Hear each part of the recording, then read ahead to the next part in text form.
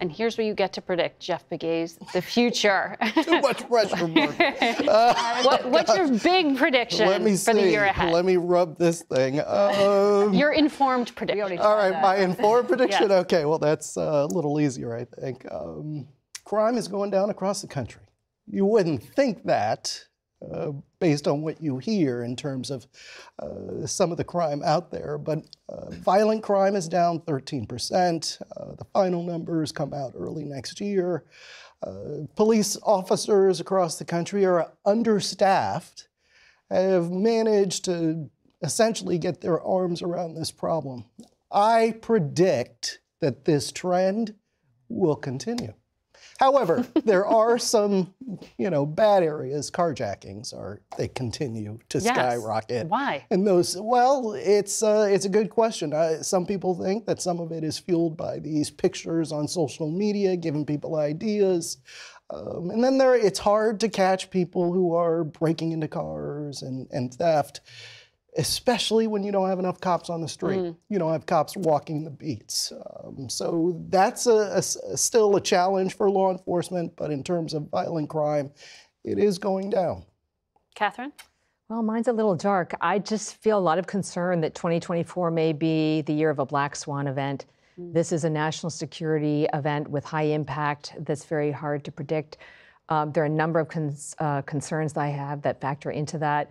Not only this sort of enduring heightened threat level that we're facing, the wars in Israel, also Ukraine, and we're so divided in this country in ways that we haven't seen before. And I think that just creates fertile ground for our adversaries like North Korea, China, and Iran. And that's what concerns me most. A lot of people up at night with that concern, Catherine, at least in this town. Bob? Talking to my top Republican sources for months, I've been trying to get an answer to the question of what happens if former President Trump is convicted in a federal trial or in Georgia, but more likely in a federal trial before the Republican convention. Is there a plan B? Elected officials and campaign strategists, they say almost a refrain, no. So if Trump is the nominee, we're looking at a Republican convention this coming summer where there really is no plan to move to another candidate. The Republican Party, because of the way Trump has his fingerprints on everything, the state parties, the delegates are very much in his image politically. He could hold on to the nomination even if he's convicted of a federal crime. So my prediction is you might have a crisis inside the GOP come summer if Trump's a convicted felon, but still no real plan of how to handle that in a general election campaign. I predict that the Supreme Court is not going to save Donald Trump from a criminal trial. They are not going to rule that he is immune from criminal prosecution, and I don't think it's even going to be close. It could be 9-0 with the Chief Justice writing the opinion that a former president does not have absolute immunity from criminal prosecutions for actions they took while in office. And I think that the Supreme Court is also, my other prediction is they are not going to say Donald Trump is disqualified from running for president to that Colorado Supreme Court decision. So I think he's going to stand trial.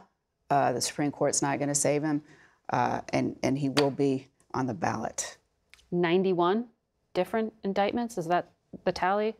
Well, if you include what's going on with the hush money payments in New York, he's also facing the ongoing civil fraud trial. Georgia, there's the E. Jean Carroll case. You're going to have another hour for really to dig into all of that. Right. So if your prediction plays out, this could be a really interesting year. Get your rest in now. David, you correctly predicted last year the next chairman of the Joint Chiefs. I got one right. What's your prediction this year? So this year I would have to predict the discovery of alien life to compete. What? I'm sorry. No.